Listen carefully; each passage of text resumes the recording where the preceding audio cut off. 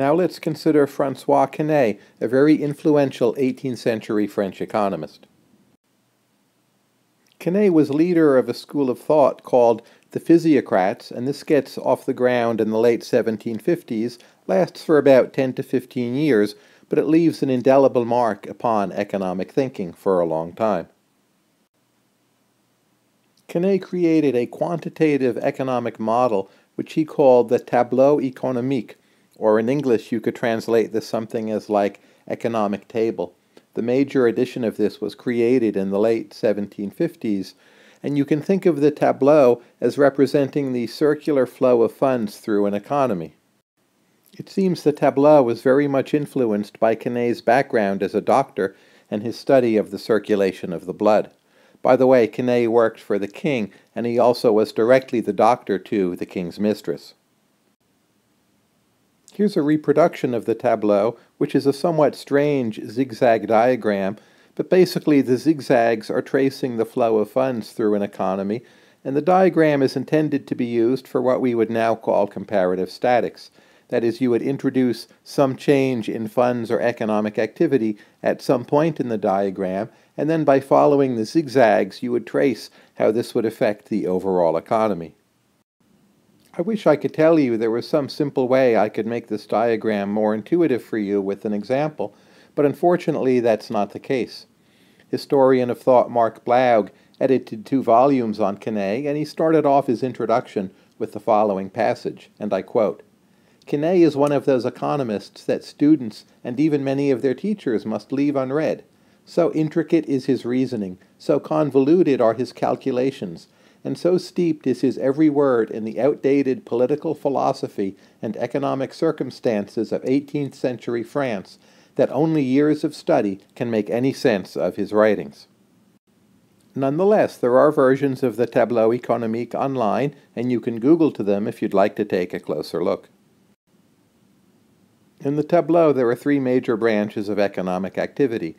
There are the landowners, there's what Quesnay calls the productive class, which is basically farm labor, and there's also what he calls the sterile class, which are traders and merchants. Keep in mind that during Quesnay's time, the French economy was largely agriculture, and one of Quesnay's political enemies, Colbert, was going to great lengths to boost industry and in some regards penalize agriculture. So his advocacy of the economic dynamisty of agriculture perhaps should be viewed in this context. The details of the tableau really are tough going, but I view Quesnay as mostly important for some of his big picture thinking.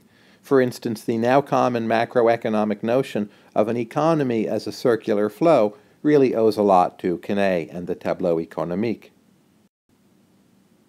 Later inspirations in 20th century economics also drew, at least indirectly, from the tableau, and this here I'm referring to the input-output tables, say of Vasily Leontiev, the idea of building a computable general equilibrium model, which is something quite modern, and then just the general sense, which you also find in Hayek to some degree, of the notion as an economy which is something which involves a computable process of some kind.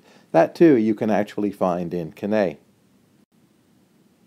Consistent with his view that agriculture is the truly dynamic sector and the source of economic surplus, Quesnay and many of the physiocrats advocated a single tax on land, and this later became an influential policy prescription.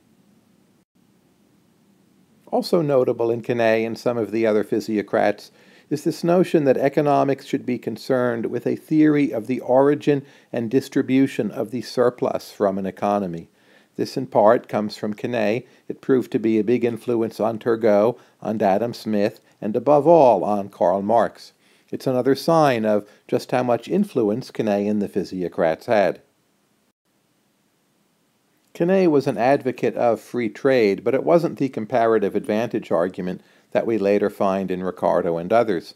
So for Quesnay, exports are useful for maintaining the price of grain. It's good to have a high and steady price of grain because that keeps up the stability of the grain supply, and Quesnay saw that as good for an economy. In general, he favored high and stable prices for agriculture, and he also has a general worry about whether or not there'll be enough aggregate demand in an economy to keep up the supply of farm products. These arguments did push France in a more liberal direction with regards to trade, but it would be a mistake to think they're identical to the later classical liberal 19th century arguments for free trade. It also would be a mistake to think of Quesnay as some kind of theorist of laissez-faire. He did on average favor a freer economy than many of his contemporaries, but he also somewhat idealized the government of 18th century China. In general, he still wanted rulers at the center of the economy. He simply had a different formula for how the rulers could bring about stability and prosperity.